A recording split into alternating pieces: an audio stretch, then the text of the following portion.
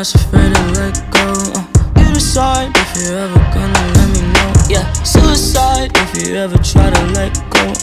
I'm sad, I know, yeah. I'm sad, I know, yeah. Who am I? Someone that's afraid to let go.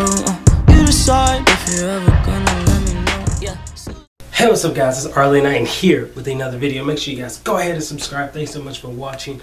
And we're going to talk about Lost in Space. This is the reason why I didn't post a video yesterday. I literally saw this on Netflix and I clicked on it and I told myself I'm just going to watch a little bit and then I'm going to go and film some more reaction videos, right? No, that didn't happen, okay? I ended up watching almost damn near the whole season, but it was, I think it's 10 episodes and each are like an hour or so.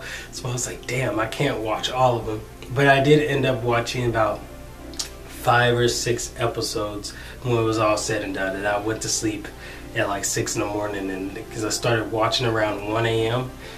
I fell asleep around 6 a.m. woke up, I think now it's 3, no, it's 4, and I woke up at 3. So to give you a general idea of what this show is about, I'm going to go ahead and give it to you right now. It is about a family that decides to go to this planet to colonize. They become colonists because there's this new plan on Earth where they get hit by a meteor and they're like, oh, well, our long-term survival is not on Earth anymore. So yeah, now they've started colonies on habitable planets and stuff like that. And this family leaves, of course, and once they leave, they get lost on a planet. Now, the beginning of the show starts like that. They're stuck on a planet and things like that, and I'm not going to give you too much of what happens in the show, but the little boy, Will Robinson, encounters a robot. And keep in mind, this is like literally a remake of an old show. So there's a lot of brand recognition in here, like when the robot says, "Danger, Will Robinson," you know, like that's from the old show. I never watched the old show. I just know there's a lot of things that was taken away from that old show that they made in this reboot or remake of that show. Okay, so they get off that planet, they end up on another one, and it gets interesting from there. And I think her name is Parker Posey. I think Parker Posey. I'm not sure, but she is a crazy character. I mean, like her character is insane. Okay, like she will lie in your face and like turn around. Like it's crazy, bruh. She is so manipulative, and you can tell by just how she would talk to some of the kids even.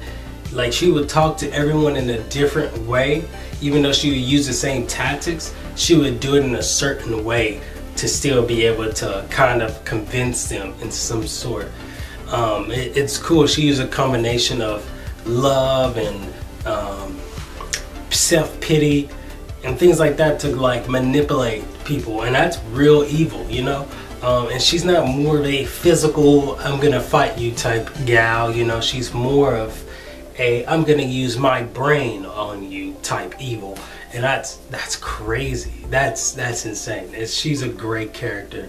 I gotta give it to her. Now, it may have felt like she was out of place a little bit in the show because the show it has a certain tone, and her coming in kind of just throws that tone off. But maybe that's what the writers wanted it to feel like. They're like, they want her to feel uncomfortable, want everyone to feel uncomfortable on screen. I don't know, but yeah, she definitely made me feel uncomfortable while I was watching her. Now, as for the other characters, they like, it's like they're all good. I can say the kids are good. The Canadian girl, she stands out very well. She stands out so well. I like her. And then the other girl, I don't know her name, but she stands out a lot also. But she has this snarkiness to her. She has this very smart aleck type personality, but at the same time she's good, jokey, and can make you laugh. She's very charismatic. Arguably can say she stood out more than Judy, and then which is the Canadian girl. and the boy that plays Will Robinson, the young boy, he really does stand out with that robot. And let's get to that robot, because I haven't really said much. He found an artificial intelligence robot of extraterrestrial origin, and that robot, it's like, it's evil, but it's not. I don't know, there's a lot of secrets I don't want to tell you because I feel like it will spoil the show. You'd have to watch yourself, but it does get interesting and it does get crazy. And then the parents, you know, the mom is like a very Mama Robinson. She's a brilliant scientist, explorer, things like that. And like, I feel like they kind of could have done better with the parents. Honestly, like, they feel kind of bland. They don't, I mean, they do show some flashbacks that makes the mother more interesting, but the dad himself is just completely bland to me. Like, the dad in the show, they could have done better. They could have done better. But overall, as you put this family together, I feel like it's going to get better as the show moves on, if they do get a season 2. But overall, this show is not bad. It's doing pretty okay. I like what it's done so far. And sometimes you look at the show and it's beautiful. It's a beautiful show. You look at it and you go, damn, how much did they spend to make this, I almost said movie, to make this show look like this? Because it does almost look like a movie. Like, it could pass for a movie at some points.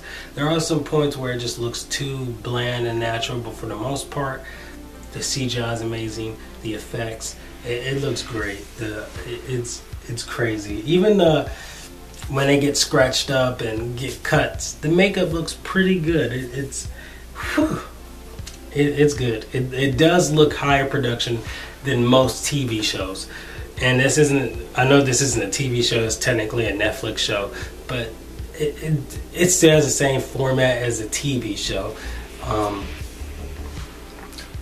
Well, I think overall, I think I touched on all the things I needed to. You have this cool family. You have this robot that we don't know so much about, but it is very interesting.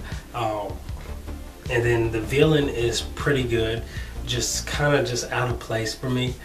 Overall, this show does have some things that they're missing marks on, and they're just scratching the surface of what their potential is. I just hope they don't end up like that show Empire. Like, Empire started on such a great foot, and then as seasons went on, it's just like, what are y'all doing? Like, you guys are just creating scenarios just to run the show. And I hope that's not what happens to this show. I hope they don't just come up with bullshit, you know, just to keep the stakes higher. I want them to create meaningful content where you really get invested in the characters and their motivations and things like that. Like, it goes deeper and deeper and deeper. And the flashback stuff they use, it's not that good. It's just because they're missing marks on character development. Yeah, they're giving you bits and pieces. Let's hope they flesh them out more. But right now, they're not really hitting any marks when it comes to those flashbacks, because they did kind of tell the story in that format. Anyways, I hope you guys enjoyed this review. I'm not really good as a reviewer, but I did want to get my opinion out about Lost in Space. So if you want to see more of my types of videos, make sure you subscribe. Thanks so much for watching, and peace out, arlinators.